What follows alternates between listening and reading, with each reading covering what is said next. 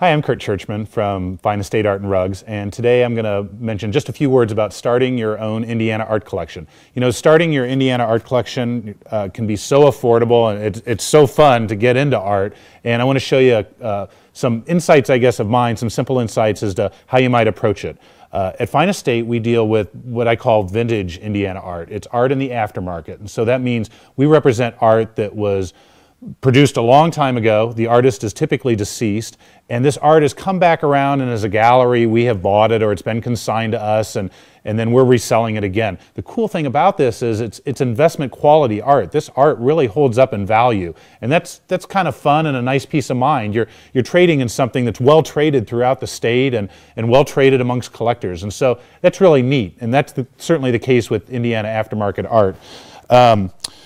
The price points can be wonderfully affordable. You can definitely get into things inexpensively. Examples are prints. We have some wonderful printmakers here in Indianapolis or in Indiana, and I've got a couple examples of work here. This is a Frederick Polly. The subject matter is the Scottish Rite downtown, an icon in downtown architecture. A cool piece to get into. It's extremely affordable, $325, and you're buying something that everyone in Indianapolis and other collectors would be interested in because it's local. It's part of the central Indiana scene, or the Indianapolis scene, and so it's recognized and revered like that.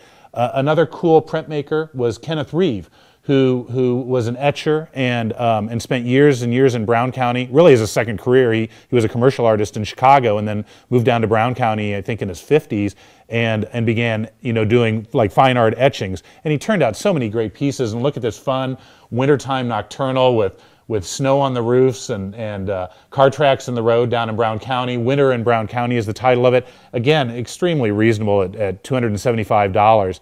So if you'd like to come in and talk to us, we have many, many more pieces like this in the gallery, and we'd love to help you kind of wend your way into starting your own collection.